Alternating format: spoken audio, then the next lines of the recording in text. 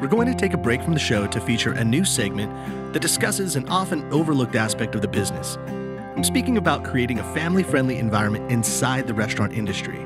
With help from our friends at Family Forward NC, which is a program of the North Carolina Early Childhood Foundation, a nonprofit that works to support children and their families across the state, we're going to discuss ideas, resources, and testimonials from those that work within the company, as well as actual restaurant owners that have implemented family-friendly practices while working with Family Forward NC. And with us on the call is Jim Needell, a restaurant industry HR expert with Performanter. Jim, tell us about your company. Hello, guys. How you doing? Our company, Performanter, serves small, high-growth businesses, and we do a lot of manufacturing and other business, but my primary focus within the organization is hospitality. And what we do is we look at the future of work and try to help small businesses implement certain activities that are going to help them get to the next level through scale and through technology. And you're particularly working with restaurants, hotels, bars. That's correct. How has COVID-19 in this past year impacted and changed the food and beverage industry from your perspective? The perspective that I look at it is that our industry has never seen so many businesses close, and the unemployment levels that we're experiencing are just unbelievable. Hundreds of thousands of restaurants and millions of hospitality workers are out of work. As this hospitality flywheel begins to turn again, we'll realize that we are long overdue to improve how we are treating our employees. Our employees were left to fend for themselves during the pandemic, unfortunately. Many will not be coming back. They've left the industry to pursue a different career, and many have also opted to take an early retirement. I think employees in our industry are going to need to create what we call at Performanter a trust strategy. I have a friend that had just recently been let go from his job in the restaurant business. He was a general manager of a somewhat prominent restaurant in Raleigh with a prominent restaurant group. And when the pandemic first hit, they cut his benefits. And then they cut him because he was the highest paid employee. And so they said, your salary's got to go. I just thought, wow.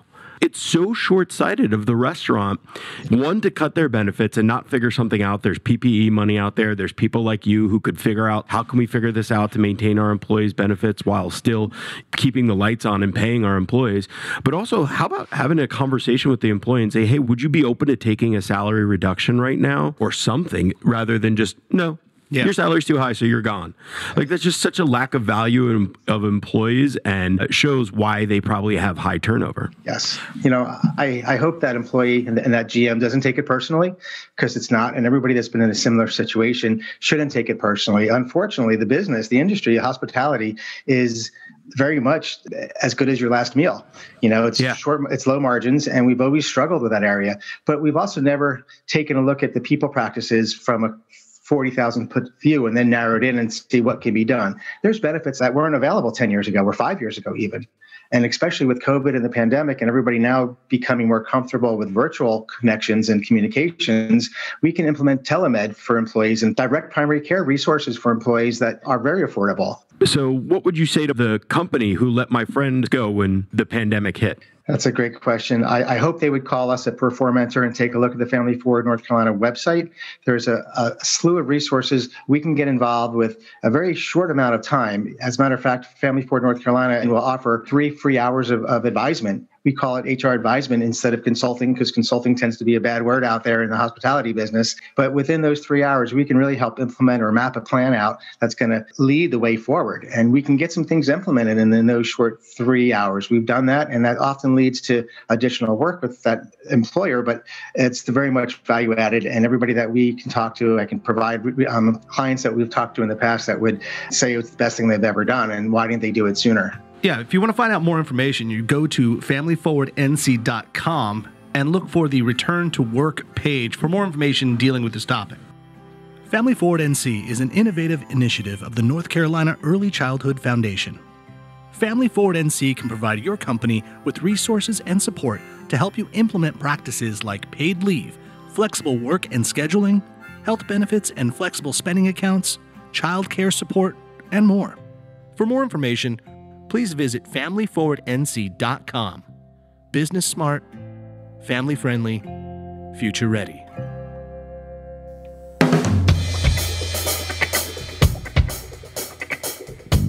You are listening to the North Carolina Food and Beverage Podcast. Thank you for downloading and subscribing. Coming to you virtually live from high atop the historic Raleigh building in beautiful downtown Raleigh. The NCF&B takes the listener behind the scenes to tell the stories of the people that contribute to the creation of the food and beverage community of North Carolina. And now, the misfits in the dish pit, the faces of the front. They are Max Trujillo and Matthew Weiss.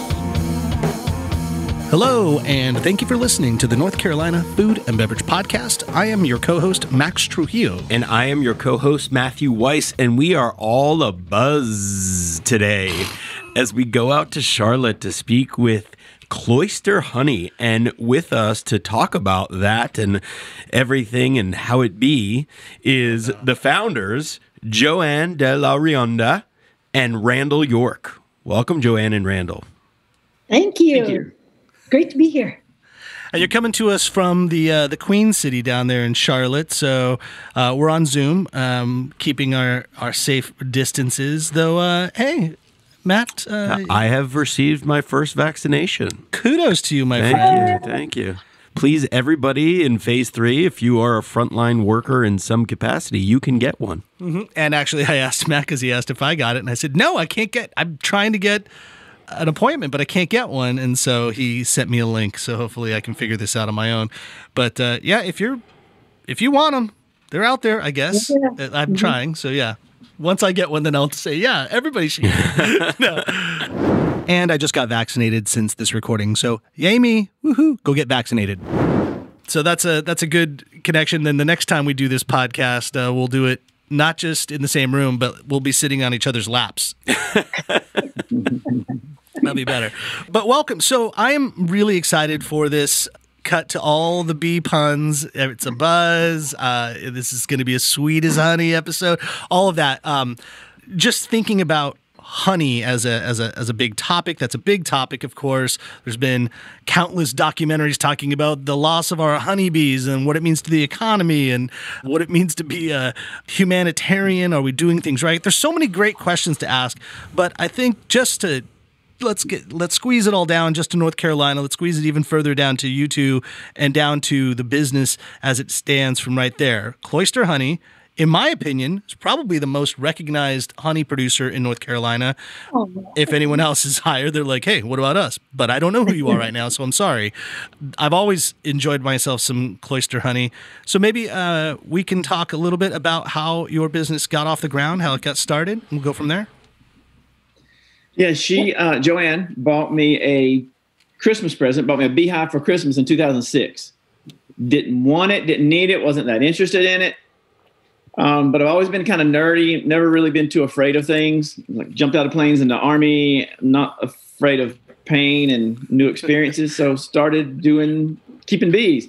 And we started with one hive, and then the Mecklenburg County Beekeepers Association, they've got a great training program that starts early in the year each year, and as do a lot of the larger places, the Raleighs, the Winstons do. I had the one hive. About 6 weeks into it, realized I had some equipment that wasn't perfect with some of the bees that we were going to get, so we had to buy another hive immediately. So before we started, we had 2. By the end of the year, we had about 10 hives because we kept catching swarms, and it kind of took to it, and it kind of grew quickly. But the end of the next year, probably had 20 hives, and we were doing it all in our backyard as a hobby, just for fun. Very quickly, Joanne walked out on the back porch one day to show bees to someone and got stung on her lip and realized she was allergic to bees. Oh, no. Oh, no. You got stung by your own design. Oh, yes. I was just going to say, Matt, like, as a wife, would Sarah ever just kind of go, hey, Matt needs a hobby. Here's some bees. Here's a hive. Probably not. Yeah. Why? I mean, Joanne, where did this idea? Why did you think this is something that Randall would want to get into? I was so naive. I think you're naive about a lot of things in life. And being a beekeeper was definitely one of them. A friend of ours, her son had done like his senior project, and they had a hive. And I think Randall showed a little bit of interest. And I wanted to get him something because we owned another small business at that time. We owned he owned a household moving company. And he was really, really busy with it and really wasn't spending enough time outside it's kind of stressful. That job was very, very stressful. And that was already a side job because you guys were both in finance, right? That's right. Yeah, we were working for the bank for Wachovia at the time. And and so I thought, here's how naive I was. I thought, if I get him a hive, the bees will come to that hive and they'll just kind of do their thing. So I thought of a hive more as something that was managed on its own outside from us, except for the byproduct of honey. 100% wrong. 100%. It's not, if you build it, they will come. You have to actually get bees and put them in the hive yourself. So you have to really start the hive. And then the other thing is, you have to manage the hive. So people are like, I want to get bees. It's not like having a turtle that maybe once in a while you just kind of throw some food into. It's more like having a dog or a cat. You really have to pay attention to it. You have to know it. You have to see how healthy is it, what's going on with it. So yeah, it was I kind of stepped into something I wasn't expecting, but he was really, really good at it. Randall took to it. He loved it. As a recent new proud owner of a puppy, 2 weeks old, I understand what that now means. Like, oh God, round the clock, attention for the dog. It's a little much. I can only imagine how many bees. I assume each bee is probably not a pain in the butt, but maybe just like, a few thousand. The queen bee. How many bees are in, like, say, that first hive? Going back to the beginning, when you did that, how many bees would populate a hive? So in the summer, you have somewhere around 60,000 bees in a hive. Holy cow. It decreases. So the life cycle. So here is the other thing is, knowing absolutely nothing about bees, keeping bees, understanding them, understanding how they produce honey, why they produce honey, learning about it. And anyone that's interested in beekeeping, go to your county extension office. Almost every county, every January or so, will do some level of beekeeping 101 because you want to learn about bees before you actually start to keep bees. And the time to keep bees is around March. That's when you can purchase, different levels of bees to start a hive. So which makes a lot of sense, especially here. Like March is when spring is springing, and that's when you plant your vegetables and stuff like that. So. Exactly right. Like the maple trees start to bloom in February or so. And this is where it gets into sort of this humanitarianism. And I see where vegans come from when it comes to honey. But when you take classes and you learn about bees, you read books, ABCs of Beekeeping or Backyard Beekeeper, you learn a lot about them. And one thing about honeybees, so there are so many types of bees, right? You've got bumblebees, you've got carpenter bees, you've got yellow jackets. A hornet isn't a bee, but it's in sort of the same family. Everybody kind of lumps them together. Honeybees in particular are not native to the United States. They came with the settlers. Really kind of cool that the settlers brought them from England because they had them there. They were known as stinging flies to the Native Americans, and Native Americans were able to keep track of the settlers coming across the United States because they didn't have these stinging flies, and suddenly these stinging flies would appear. And since bees can travel, honeybees travel anywhere up to about 10 miles or so, 5 to 7 to 8 miles, they kind of figured out what was happening and they can kind of see this progression. So honeybees are not native to the United States. And in the 90s, our honeybee population was almost decimated with mites and parasites and things that came from Europe, especially from Asia. So they would come on container ships. I've read all about that. It's almost like phylloxera damaging the wine vines, but in the reverse because those mites are still adversely affecting bees. Yes. So, so they were able to live ferally. They were definitely managed by beekeepers. And we'll talk about management a little bit because management of hives is really where we get our pollination from. But the bees, so there were hobbyists that could keep bees. That was cool. Bees lived out in the woods. Bees lived ferally on their own. They were able to survive because bees are very, very efficient. in their maintenance. They really take care of themselves. They take care of the queen. They take care of the hive. It almost decimated the population. So because what do they do? They literally eat them, or they eat their hives and then they have no habitat, or how do they decimate the population? I need Randall to give and unfortunately, he had to step away for a quick second. I think they actually eat their flesh. They're like, the mites land on the back of the bees, and I saw some video, but it's like they're like, oh, see here, the queen bee has a mite on her back, and that's pretty much the end of the colony now because of it. So that's crazy. They destroy the actual bee, not, hey, honey, we're talking about the mites coming over in like the 90s and decimating. So at that point, because of it, you needed to be able to manage a hive. You needed people, humans, who could manage their hives, meaning watch them, make sure that they stay healthy, get rid of those mites in a natural way, which there are different natural remedies for them, and make the hives healthy so the hives could populate and propagate in order to build up the bee population. So we had that in the 90s. And then we got hit with colony collapse disorder. Yeah. And what is the colony collapse disorder? What happens there? So what happens is essentially you end up with weak queens, and the overall health of the hive just starts going down quickly.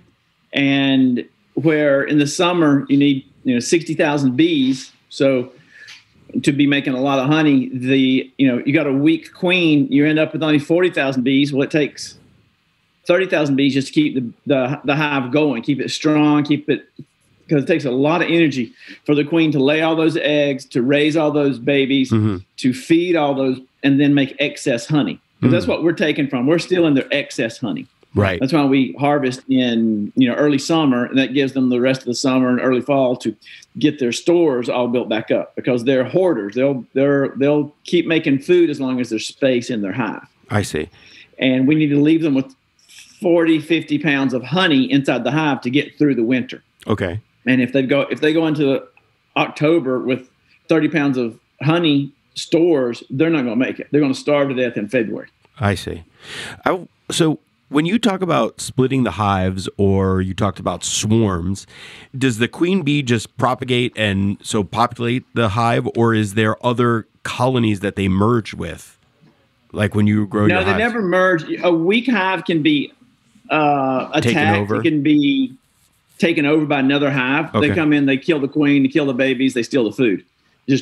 But they don't take they don't take the workers. Like the workers don't go work for that queen. Okay. Some of the workers may go. So you got two things going on.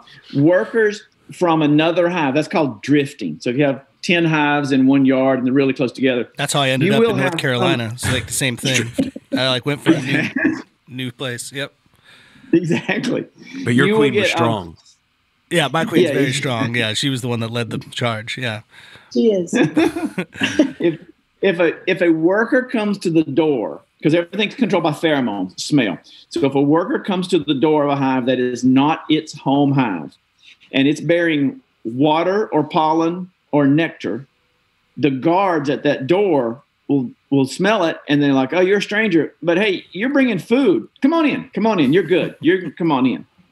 But if they try to come in empty-handed, they'll push them away. They'll fight them. They'll kill them. What Randall's saying is BYOB. Yeah. Exactly. Wait, BYOB, bring your own pollen. Yeah. Okay. BYOB, bring your own pollen. That's right. This is fascinating. I mean, I know the culture of bees is fascinating, but then to hear from people who intimately know it and have raised their own hives is just, it's awesome. So is there a knowledge of who you are, or does it matter as long as the beekeeper is doing the right job, or whatever that means, bringing them food or helping manage, as you use the term? Is there any exchange or knowledge or recognition is the word I guess I'm looking for? Bees in a perfect world, bees are living about 42 days. Okay. That's it. So we don't have a long relationship. 42 days. So probably not. It's enough to get through the desert, though. 42 days. Not quite. It's not a one-night stand, but it is. It's pretty short. Okay. For the queen, it is, but other than that, it's not. Yeah. Do y'all know much about the life cycle of the bees? Well, that was going to say. So queens actually live fairly long, though, right? For the life cycle of the queen, the queen is the only female that lays eggs in the hive. Right. Okay, so one queen lays every egg that there is. All of the eggs, or about 97% of the eggs that she lays, are female. The females are the workers. And she can dictate if she wants a male to be born too, which is like You're correct. Baller. A queen can choose to not release the enzyme or whatever it is that would then make it a female. She can say, we'll squirt out a couple of non-pheromone eggs, and those will be the drones, right? I don't have the proper terms, but... Okay, so an egg that is not inseminated. So the queen lays about 97% are females, and they're the workers. And about 3% are the boys. And the boys' only job in life, their only job, is to mate. Hell yeah, up top. Oh, yeah. Enjoy that for a minute. Yeah. And enjoy that for a very short period of time. As Joanne would say, put a pin in that, okay? Oh, my God. Here's the kicker. Here it comes. Here's the kicker. That's right. Now, back to the queen. She's laying 97% female eggs, okay? They're all the workers. As each egg hatches, within the first 72 hours, the worker bees, the nurse bees that are taking care of that larva and feeding it, they come out, they smell the pheromones, and they decide, is our queen healthy? Is she strong? And is she going to make it? If all those answers are yes, then they go from feeding that larva bee bread, which is like pollen nectar. I'm sorry, it's royal jelly. Right. So every larva, when it's first born, is fed something called royal jelly. Royal for the first jelly. 3 days. Good name for a band. Yes. Yeah. And so at about the 72nd hour, the nurse bees decide, is the queen strong? Is the hive strong? Do we need another queen? Because if they continue to feed that larva royal jelly, that larva will develop into a queen. Oh. But for 97% of them, the answer is no. And they're like, we just need more workers. So then they go to bee bread, which is pollen, nectar, and water, or pollen, nectar, and honey. And then it converts over into a worker bee, which lives 42 days. Now back to the bee that they continue to feed royal jelly. That bee develops into a queen, a virginal queen. So after 16 days, she hatches. And just say that, the hive just lost their queen that they've had for 4 or 5 years. So that's the answer to the question before. A queen bee can live for 4 to 5 years. Wow. Sometimes 6 or 7 or 8. Yeah. But typically the sweet spot is in the 1, 2, and 3s when they make the most babies, and the hive is the most productive. Sure. And you got to try to keep them from swarming. Yeah. I mean, it's not Queen Elizabeth, but yeah. Yeah, that's true. Yeah, right. Maybe after the last night's episode, we'll see. Meghan Markle taking down the royal jelly. Yeah, she's not eating that jelly. No, she is not eating the royal jelly. Yeah, she's making her own hive. That's right. When this virgin queen hatches and she emerges, she comes out, and for a couple of days she makes what's called orientation flights.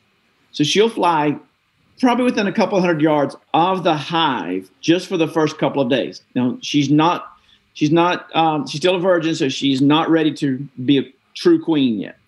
On, the 5th to 10th day or so, she will take what's called a mating flight. And the queen will fly. So a typical hive, the drones will stay relatively close to their hive. So when this queen, which is their half sister, this new queen, emerges, she makes sure she flies a couple miles away. So she flies further than her half brothers can fly. That way, when she goes into this thing called a DCA, or a drone congregation area, which is where a lot of drones congregate. This sounds like my wife's trip to Europe back before she met me. Just like the hostel was the drone congregation area. Randall and I used to call it the epicenter. The epicenter. In Charlotte, in this place called the epicenter. It's called a frat house. Raleigh, that's what that's called. Downtown. Yeah. Yes. And so what you have there is you'll have hundreds of drones, and they're just circulating. And the drones have big eyes, big noses, strong wings, and they're very good flyers. Okay. The queen, she comes into this bar, this drone congregation area that forms, in nature. And she comes through with little wings, bad eyes, slow flying, and she's putting off a pheromone that drives the boys crazy. So the boys, the drones, compete to fly up and mate with her. They fly up, get positioned behind her, and mate with her in midair. Wow. And about 3 seconds into it, they literally and figuratively explode and hit the ground dead. Oh. Now it's a way to go. I mean, yeah. It's kind of like the pinnacle of manlyhood, right? Being able to make love and procreate in midair. Because the drone's life is how long? How long did you say? How many days did they live? Roughly? They can go about 40 days. They're short term. Yeah, but a worker bee's 40 days as well. So you're like, I could spend my whole life working for the machine, or hanging out at the drone congregation area. Yeah, I kind of I'm back to the drone life. Drones can live longer. Oh, drones can live longer than worker bees, can't they? I don't think so. Oh, they live about the same. I'm not positive. Remind me, how do you get chosen to be a drone versus a worker bee if you're a male, or is it if you're a male? She elects to do it. She does 3% male drone population to the 97% worker bee. If you're born male, you're automatically a drone. You're not a worker. That's correct. Okay. Yeah. You are genetically a drone. Gotcha. Yeah. Okay. And exactly. So the first drone mates with her, and then literally explodes, hits the ground dead. The next one flies up, gets in position behind the queen, inserts. 3 seconds later, he literally and figuratively explodes and dies. Sounds about right. Hits the ground dead. And this is repeated, 6 to 12 to 15 times in one mating session. Whoa. Wow. I'm not even going to make these jokes. I mean, I can't. This is a family show. But good on you, Queen. All right. I don't think you can even watch that stuff on Pornhub. The queen then returns to the hive, and in an ideal situation, she never leaves the hive again, ever. Yeah, she can't walk. So when right. She can fly. Yeah. When she starts laying eggs, she'll lay like 500 from the first drone, the first dad, then 500 from the second one, and then 500 from the third. And she can rotate through her supply. Oh, wow. The reason she does that is some drones are better guards. Some have genes that are better cleaners. Some are better honey producers. And some are inert. So some are duds. And if she picks the wrong one and it's all duds, that hive will die very, very quickly. So wait, she holds on to that fertilization for her lifespan? So basically she had one night in Paris, and then after that she can just pick and choose. She's like, we need a couple more mats, and then that's enough mats, a couple maxes now, and then so on. It was a weird parallel that I made there, but yeah. A couple of these guys, now a couple of those guys, now a couple of... because she holds on to the supply. She holds on to the supply of fertilized eggs. So a queen mates once in her... Well, not one mating session. Yeah. And then... So this is fascinating. I do like when you say you get the virginal queen and you don't have... She yet has a population. You then bring on some worker bees. They're kind of like free agents that you just kind of like brought in to kind of give her a fleet, give her a team, right? And a start. Then that starts to kind of propagate, and then they're there to kind of be her boosters as well. Be like, yeah, let's support this queen, and then foster more bees as time goes on. But how do you know what? Okay, so once she's mated, does that virginal, or she's no longer a virgin? Does she go to her own hive physically? Starts a different hive? Well, typically she'll go back to the hive that she was in. Most of the time she's replacing a queen. Okay. But this is when a swarm occurs. So if they've got a decently strong queen, and then that queen produces, say, 3 or 4 other queens, those will come back, and either if they go out and mate and come back, then they will come and they'll gather some of the 20% of the hive, and then they will leave the hive and go somewhere else and start another one. That's a swarm. Okay. So a queen can either be just supplanted or replaced because she's weak, or if it's a strong hive, she may say, "This is how we propagate the species," and she makes new queens, and then take 20% and get out of here. Good luck to you. But if the queen is weak or past their prime or something like that, then that queen will become the queen of that hive when they come out. Yes. Yeah. And the way they handle it is they'll quit feeding. Once the new queen comes in and starts laying and her pheromones are strong, they're all pheromone driven. They will quit laying. They'll quit feeding the old queen and then she'll die. Okay. Wow. Nature is brutally efficient. Seriously. And what the virginal queen that you buy, that you can propagate, how you start your own hive, how do whoever acquires this queen know that it is a queen? Well, they're different sizes. So your worker bees are like one knuckle. Your queen is like two full knuckles, and your drone looks like the so the drone's kind of rounded and fat and slow. So people are that talented or that acutely aware because you're picking this out of 30 to 60,000 bees. You're talking to one right now. Like he probably knows you could see this? Yeah. Once you see it. Queens are, there's an industry out there that produces queens. Okay. So a lot of universities, University of Georgia, has some incredible biologists that study or Jennifer Berry. Like Jennifer Berry. But they're all over. So people their job is to actually produce queens, and they sell queens for about $30 a bug. $30 a bug. That's crazy. Amazing. That reminds me, I just saw Coming to America yesterday, part 2. Oh, I haven't seen it yet. So they went to Queens for me to find a queen. Remember? All right, let's switch gears into a little bit more about your process and what you're doing. Actually, let's take a quick break to talk about someone who helps help our hive here at the Kitchen Studios, and we're talking about Triangle Wine Company, which is a fantastic wine shop where you could get. I bet they might sell mead, which is a honey-based alcoholic beverage, as well as fantastic wines, beers, spirits, bitters, whatever you need, as well as an opportunity to sit down with your fellow worker bees, sip on a pint, a glass of wine while you're in the place, or you can get delivery to take back to the hive. You can get curbside, because curbside, a lot of times bees just go out, hang out on the corner, and then they receive their whatever for the drone activation center. Yeah, there you go. So go to trianglewineco.com, and when you're buying something online, you can use the NCFB promo code to get a fantastic discount as well. Yeah, and I also want to say congratulations to them, because I kind of feel like our businesses are symbiotic, and as their business grows, our business grows, and they just opened up their new location. So if you've been in Wake Forest or the outskirts of North Raleigh and listening to the show and be like, damn, I just can't get to the Triangle Wine Company. Well, now you can, because they are in the Bedford area. A new hive up in the northern Raleigh area. Yeah, so they let their queens propagate. That's right. Make more. Yeah, see how we're learning about life. They took 20% of their workers and went to North Raleigh.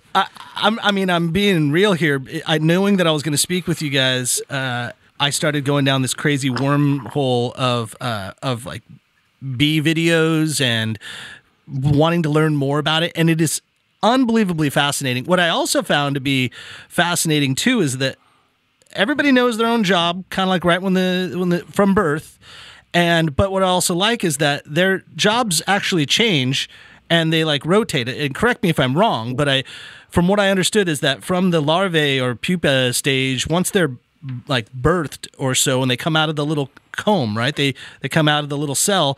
Their first job is to clean their place, I think, and then they're like, now you clean the area, and then you protect like the front gates a little bit, and then you kind of grow into like more responsible jobs, and then the final job, I guess, is to go out of the hive and go pollinate, right? To get pollen and bring it back in, and that's kind of like. That's the big baller gig. If once you're a bee, that's the choice job, from what I gather. Also, probably the most dangerous too. Yeah. Well, so what happens is they're worth more to the hive when they are young. So they come out, they clean their hive, they become nurse bees. So the nurse bees feed the larva, and then once they age out of that, after the first 7 or 8 or 10 days, then they take another job in the hive. They may be receiving water and nectar and pollen from the forager bees, the older bees. And then some of them become guards. And then, that's the 3 weeks. And then in their last 3 weeks, they're foragers. So they go out and they fly a mile from the hive and they find the pollen and nectar. And they may get caught in a rainstorm. They may get eaten by a bug. So you'd much rather have someone that is 5-6 weeks old get eaten by a bug than someone that is 4 days old get eaten by a bug. It's better for the energy of the hive and the sustainability. It's just amazing. You're right, how efficient nature is, and that they have this all figured out. And for our knowledge, they don't have a spoken language, but they definitely do they communicate. It's those pheromones they're communicating with. So okay, let's talk a little bit about, well, for one, we talked about bees do end up making a surplus of honey, and that's how Cloister honey or any honey company can exist without just completely decimating all the reserves of a beehive. So from what I gather, though, you're saying you're taking a good set amount of what they're producing, but enough for them to get high on their own supply, so to speak. But they make so much, like they'll just continually make once you pull the reserves out, right? And they'll just fill up that space again. Is that how it works? You can just kind of keep pulling from their hive? Yeah. So what they'll do is they will keep around where the nursery is, where all the bees are, they've got storage around those in those 2 boxes. So a lot of people see beehives, they see the 2 big boxes. So they've got stores all in those. And there's usually 60, 70, they might weigh 80 or 90 pounds a hive, may weigh about 90 pounds. Wow. Then we put these things called honey supers. That's the thinner boxes that you see. That's where they put their excess honey. And typically they will always keep honey around the nursery, and the extra stuff goes further away. So we steal the stuff that's further away on the top. It's like an offering to the gods in a way, and you are their god. And then in July, whenever we do our final harvest, then they're condensed back into those 2 boxes, and they have a couple months to build their stores back up. Okay, so now let's get into the tastes and the flavors of honey. So I'm now hearing all this, and Max and I, we often relate things to wine because that's what we know, but just like a vine gives you different flavors and nuances of fruit, I'm guessing that each hive gives you different flavors within the honey. Is that accurate? And what are some of those factors, if so, that change the flavors? It's, in a way, it's kind of accurate, but if you have multiple hives on a property, you're going to see a little bit of a difference maybe in the flavor, but you'll definitely see it or feel it or taste it between hives in different locations. Sure. So, so what a bee does, like I said earlier, it's going to fly, it's going to be really efficient, and it's going to fly to its closest food source. So whether that needs water or pollen or nectar, that's where it's going to go. But it could go, 5 to 8 miles and try to get something. So think about, even within the city of, we'll use Charlotte as an example. You can think about Raleigh, is when you think about the bee flying, how big an area 5 miles in a concentric circle is, right? If I fly 5 miles from Center City, Charlotte, I can be close to Matthews, yet at the same time I can be in the university area. I can be close to Belmont. I mean, that's a pretty wide range. Most of the trees and plants that we have here in a city are roughly the same, but you might have a lot of bramble in a certain place. Bees can get to blackberry bushes, they can get to trees. So every year the honey is going to taste a little different. It's going to be a different color based upon what bloomed, how quickly it bloomed, how much water there was, how much rain we had that year. Rain could slow down or speed up, the production or the popping of flowers. It could get rid of pollen really quickly. And so, yeah, you're right. So it tastes different year to year. With that irregular flavor profile, do you ever do anything post in the lab to make it consistent? Is that something, or is that something I shouldn't ask someone? No, you can ask. I'd say what we do is Joanne is very, very, very discerning. She'll turn away a lot of honey. So we raise honeybees, and we raise some honey, and then we purchase honey from beekeepers in North Carolina, South Carolina, Georgia, and a little bit from Florida. And she's very discerning. We always get samples of anything we're buying, because we no longer buy pails. Now we're buying barrels and larger. Yeah. So she's always tasting it before we ever agree to purchase anything. And then is there a blending process then? Or we do not blend. Okay. So blending to me is what large commercial honey producers do. So what they, everybody, everyone talks about the honey and the bear, but we all have sort of this understanding, this past history, flavor profile stuck in our brains about what honey tastes like. Yeah. And it's, it's kind of a clover. It's really what clover tastes like. And the very large commercial producers, they want honey that looks, tastes the same, because that's consistent for their customer base. And they also want honey that won't crystallize very quickly. We could talk about crystallization later. But, and so to do that, they blend a lot of honeys together. They pasteurize it or heat it to the point where when you heat honey, honey eventually looks and tastes the same. Mm-hmm. It sort of changes the makeup of all those carbohydrates. So we don't blend at all. I mean, we use certain honeys for certain flavors that we have because it works best, but we'll warm it so that it's easier to filter and get out bees, wax and wings and little sticks. And then it makes it a little easier to pour, but that's, we warm it to like 105. Versus that's more just to make it pourable, if anything. Yeah, but versus like a big commercial supplier of honey, how will they? You said you used the word heat with them, so like, what will they do? So what's that, honey? 175 to 225 or something like that? No, that would be way too hard. No. I mean, 150, 140 is 140 is getting too hot. So anything above that's not good, and it starts impacting the flavor. I see. And so what you're saying is qualitatively, the more you heat, the less you're stripping flavor in some aspect? The more you heat, the more you're stripping flavor. Yeah. But so if I'm a consumer and I buy a Cloister honey off from a local retailer, and then I love that honey, man, I got to get more of that honey, I won't necessarily get that exact honey again. I mean, it could be just as good quality, but it won't be exactly the same. I would say that might exist. It doesn't exist very often, or it doesn't happen very often. If it does, it might with wildflower, because wildflower is a really generic. So within the range of honey, you have what we call varietals. And a varietal is like a purebred dog, right? Mm-hmm. It's got a name. It's got sourwood is my favorite. It comes from the sourwood tree in the Appalachian Mountains. Sourwood should always taste like sourwood. Mm-hmm. That is a honey that you know what that tastes like, what that nectar and pollen has produced within that honey. It should never change in flavor. Orange blossom, it could change in a little range. It's very, very small range, but it's going to taste like that. Orange blossom is going to taste like orange blossom. Tupelo is going to taste like Tupelo. Clover tastes like clover. Wildflower is really, you can't pinpoint it to one specific pollen or nectar that is predominant. So it's kind of given this generic name of wildflower. Okay. Wildflower is everything else.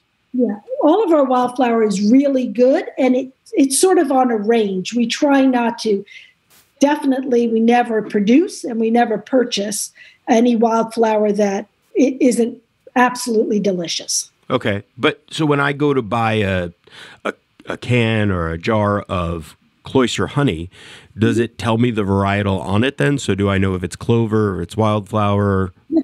Yes. If it's a varietal. If it's a varietal, I'll tell you it's sourwood. Okay. It's orange blossom. It's Tupelo.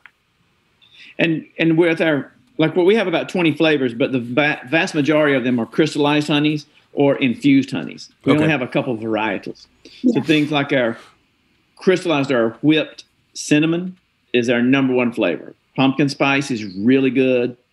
Our ghost pepper whipped honey. And Joanne came up with every one of these flavors. She developed them from I have the ghost pepper scratch at home, and I use it from time to time. You just throw a little bit, like on some barbecue. Think about, or like even chicken wings. Chicken wings, like yeah. Oh, man. It does throw me back to episode 43. And to put that in perspective, we're at episode 250 something, 260 something. But I'm talking about the episode where we interviewed Bob Peters at the Punch Room at the Ritz-Carlton while we were in there. And Bob opened the place up. He's no longer there, particularly, but he opened the place up on a special day. It was like before they were open, and he made us a bunch of cocktails. Yeah, I think that's why he's no longer there. Yeah, he got fired from that episode. Episode 43, last day. You Bob brought them up to the top. Yeah, no, but he did work. He left on his own accord, I believe. So he brought us up there to the roof where there were many hives. I believe those are your hives. Is that correct? Yeah. That is correct. It's really cool. We've done it ever since they opened until last year. Last year, COVID year, we didn't do it. So it's still to be seen what's going to happen this year. That's cool. But that's though. about 20 floors up, and it's a neat experience. They make a lot of honey up there. Well, yeah, because so urban farming, urban hives are a real thing, and they exist, I guess. I mean, bees need to live everywhere, and you might as well give them access points throughout the land. I would imagine, though, I mean, it's got to be a little bit more challenging for an urban bee to find its pollen, right? Or no? Well, those hives were amazing because they make honey later in the year than any of the other hives that we have. And I think a lot of it is attributed to so many people live uptown or really close to downtown now. And so many people, they want to keep flowers no matter what. They want their yards to bloom 10 months out of the year if they can. And the bees in Center City have access to so many of them in the, either in the high rises, people have them on their decks, or there's so much industrial land like railroad tracks. You got blackberries and blueberries and just, wild strawberries growing all the time. Well, plus on that, now those hives we have to pull down early October because they start cooling off a little bit too much because the thermal shedding, the wind at 20 stories up is always pushing the heat away. Yeah. But I was going to say that also those bees didn't have to travel far because that was a pretty awesome garden, or that is a pretty awesome garden that they have on top. So there's a lot of resources for them, I would imagine. Yeah. So when you're talking about the different styles of honey, whipped honey, what does that mean? I mean, you are obviously whipping it, but what does that mean? What is that doing for the honey versus just traditional honey? Well, think about it in your own marriage when, people tell you, you're whipped, honey. Oh, my God. I had to. You want to do it, Joanne? So whipped honey is also honey that some people call it spun, hard, set, whipped, creamed. It all really means the same thing. And really, basically what it means is you force honey to crystallize. Now, honey will crystallize on its own naturally based upon the amount of glucose, the sugar glucose that happens to be in that honey. The amount of glucose that was in the nectar that used to form that honey. So honey has like 7 different sugars in it, so carbohydrates, and one of them is glucose. And glucose likes to hang out with glucose. So what ends up happening is a glucose molecule will find another glucose molecule attached to it. And over time, it gets sort of gritty. I love it. It's gritty. It tastes super sweet because when it hits your taste buds, you taste it right away. But it makes the honey harder. And so what we did was we decided to create some of these honeys with flavors in them because a lot of people don't like the taste of honey, surprisingly. They grew up with, like I said, Honey and the Bear or commercial honey, and they're just not honey people, but they want to cut back on white sugar, and this is a way to do it. So we add some seasonings, flavorings to them to make it more palatable. You can't typically put something ground. So honey, when it's honey, has less than 18% moisture. If you add a dry ingredient, say ground cinnamon, right? Oh, yeah. To a bucket of honey, it's not going to blend very turn into well. Sludge or so. That's right. Like the striations would be in there. It'd be super thick, goopy. But if you change the molecular level of the honey by creating these little cells or this little crystal cell, you actually can, the cinnamon will be suspended within these honey cells. And it's just a way of adding another flavor to honey. But you have to kind of do it that way because ground cinnamon is completely dry, has no moisture in it at all. And so when you're tasting whipped honey, it's not like chocolate milk, which everything is emulsified. What you're tasting is you taste the honey, and then you taste the cinnamon. Then you taste the honey, then you taste the cinnamon. But it happens so fast, it's all blended together. And it's really evident in the ghost pepper because you get the ghost pepper, you get a little bit of sea salt, you get a little bit of cocoa, and you get the sweetness. And it's just always running through. So she did a good job. We got the lavender is amazing. We ground up our own lavender buds, and it's amazing. And so, sorry, go ahead, Joanne. Because honey, we want it to stay as pure as possible. Like we don't use any artificial flavors. We use no oils. It's all like a natural component that we add to the honey. And it's usually honey plus something. And that's it. And this is your main business right now in terms of this is how you guys feed your family, pay your mortgage, etc. Yes? That is correct. We are. We are all in. Yeah. And it's been going since 2007 at this point, since you officially became... She bought me out. So here's our quick rundown. I was a banker, then I was in the Army for 4 years, then a college, then I went to college, and I came back. I was a banker for about 7 years. That's where we met, was at the bank. And I started my moving company in 2000 and ran it till 2019. She bought me the Hive in 2006. And about 6 years into it, we were doing okay. But Joanne was getting frustrated because she was hiring people to do what she wanted to do, her dream. And then I'll let her tell you what happened. Yeah, so I guess around 2010, we officially became a business.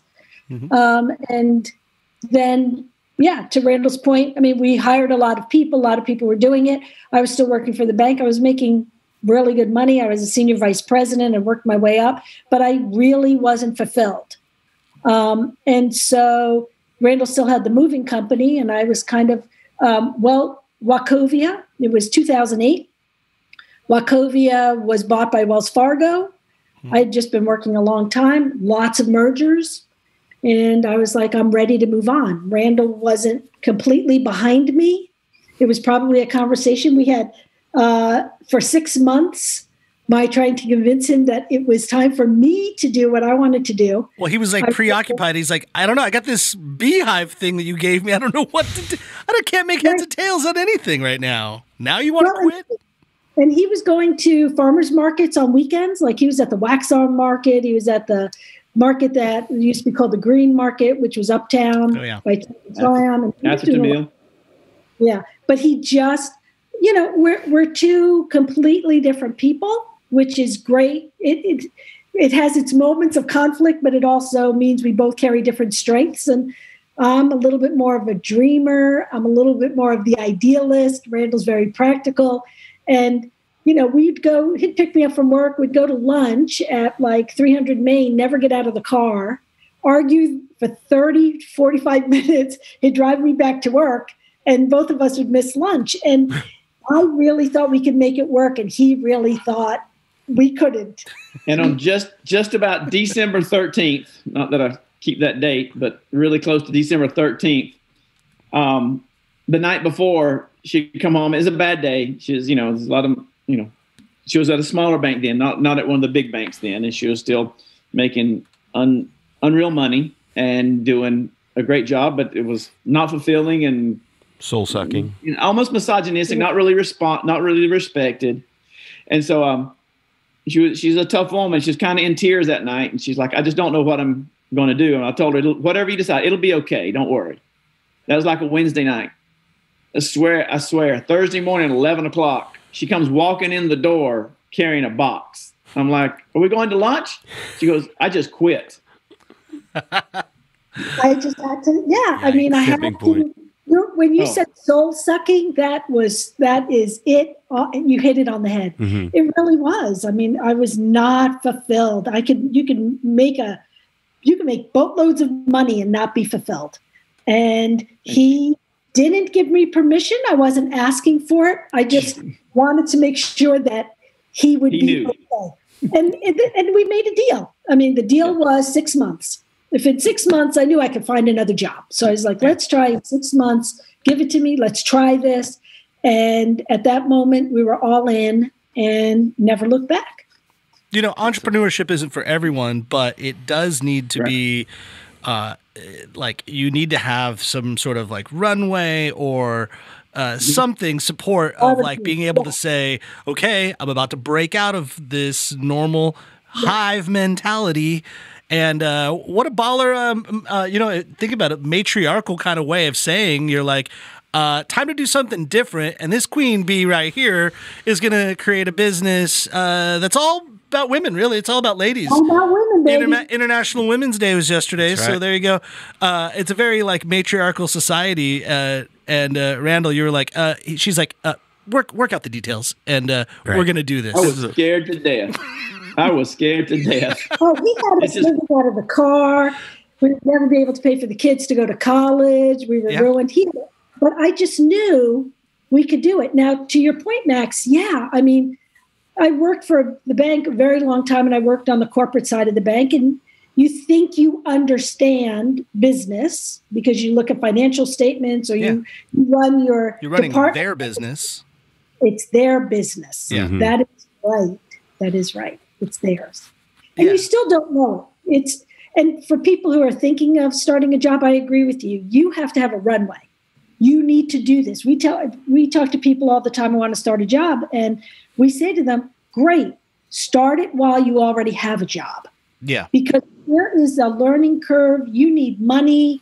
If you say, I quit and now I'm going to go do this, you got at least a 6 month to 1 year runway. You got to fly down before you can actually lift. Doesn't it seem like, I mean, having this conversation, I was talking to my mom last night and I had the exact conversation about how, they're up in New York still and how restaurants are starting to come back and the capacity, restrictions are slowly being lifted and the ones that have made it through are just humming, busy. And I said, and this has been in my mind as other people are talking. They weren't buzzing? They were buzzing, yeah. Now, silver lining of this pandemic seems like prime time to begin a business because it's almost like a fresh start. Plus, it seems like landlords are just wishing for people to get into their spaces because so many people vacated spaces over the pandemic. And it just seems like everything is ripe for the taking if you have that entrepreneurial spirit. Yeah. Yeah, and some entrepreneurial money. That helps, yeah. Or you go to the bank. Yeah. Yeah. Yeah. But COVID is, it's kind of a double-edged sword. Listen, right. It's a horrible blessing in disguise. But we were heavy on employees, and we were not near as efficient as we should have been. Right. And when COVID came around, it forced us to make some really hard decisions. And then this last year has been our best in ratios. It's our best year. Most profitable. We're taking those lessons and moving forward with them. Everything has to produce. Everything. If you're not producing, you got to be gone. You got to cut it. And so it's helped us. And so we're going to be strong now. Yeah, it's like understanding the hive mentality, like the bee mentality, kind of almost you have to take it with you, right? You're like, it works for them, and they don't worry about the nonsense and the BS and the superlatives that can make a business like not succeed. You're like, no, it's just good product, efficiency, consistency, and again, rinse, wash, repeat. Yeah. And I think the thing the pandemic also did was, I think like everything, including our business, as Randall said, we, the United States, we'll just talk about the United States, we're growing, right? We have all sorts of industry. Well, the pandemic kind of came through and said, what's working and what's not working. Yeah. It kind of forced the closing. And I don't mean this in any, with any derogatory at all, but it did close some businesses that perhaps were maybe not as successful as they needed to be. It gave people the opportunity to look at it and say, should I be doing something else? Sure. It also gives people the opportunity to say, okay, there's another opening here for me. Right. And maybe, my plan for this coffee bar, this restaurant, this, yarn shop or whatever it is. I now have the opportunity to go in and now I get to try it because you know what? There were 15 of them before. We're now down to 6 and I think I can do it. Yep. So I think there's a little bit, you had to be strong to survive. Yeah. It's like a natural selection almost kind of thing. In some ways, yeah. I was listening to Robin Pecknold, the lead singer of Fleet Foxes. This actually does connect. He said he was like talking about the pandemic exposed a lot of dilettantes in the industry, people that are, and I didn't know what the word dilettante meant, so I had to look it up, and I'm like, a crafter, an artisan that kind of recreationally does the thing that they do, but he's like, it really did separate the pros from the amateurs because the only way you were going to continue to make music in this industry without touring, without whatever, is if this is all you do, and like, this is it. And also, like, Cream Rises in this restaurant industry kind of say, if you're going to do it, man, you've got to be all in 100%, and you got to know what you're doing.